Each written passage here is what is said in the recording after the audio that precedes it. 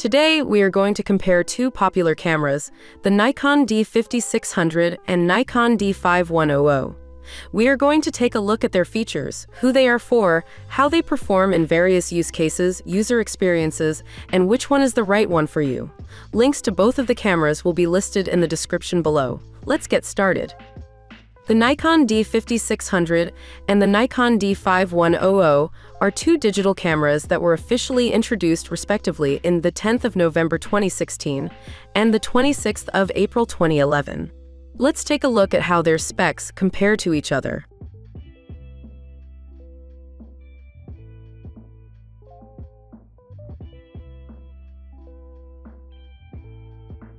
We tested both cameras to assess their performance in different scenarios. Let's take a closer look at our ratings for each of them. Here are our ratings for the Nikon D5600.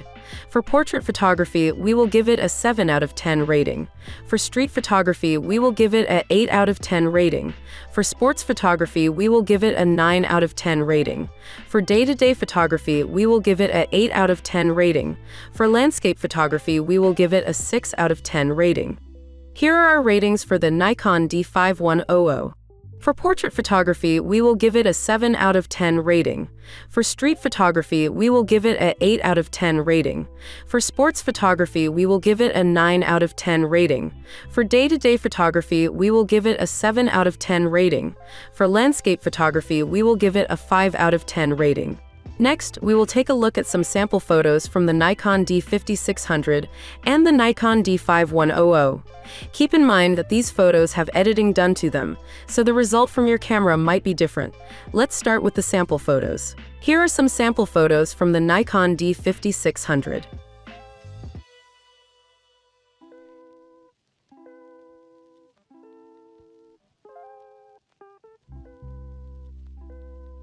And here are some sample photos from the Nikon D5100.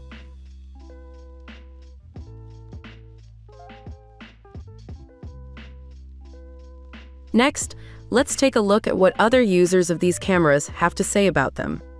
Here's what people have to say about the Nikon D5600. I recently bought the Nikon D5600 to improve my photography skills. The 24.2 megapixel sensor provides sharp images, the touchscreen interface is easy to use, and SnapBridge makes file transfer seamless. However, the lack of image stabilization and autofocus motor are drawbacks. Overall, the pros outweigh the cons, and I would recommend it to first-time DSLR buyers. I absolutely love the D5600 camera. It's lightweight, user-friendly, and has a great flip-out screen that makes it easy to capture shots from different angles. The picture quality is excellent, and it's perfect for my travel photography and home business needs. Overall, I'm really pleased with this camera. Here's what people have to say about the Nikon D5100. The product arrived in perfect condition and matched the description exactly. Highly recommended. The Nikon D5100 is the perfect camera for experienced beginners like me.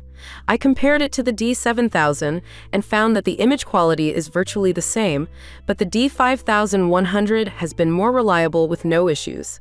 It's lightweight, easy to use, and has plenty of features for both beginners and advanced users. I'd recommend buying the body only and investing in some high-quality lenses for the best results. To conclude, here are our overall ratings for both of these cameras. Nikon D5600. We will give it an overall rating of 8 out of 10. Nikon D5100. We will give it an overall rating of 8 out of 10.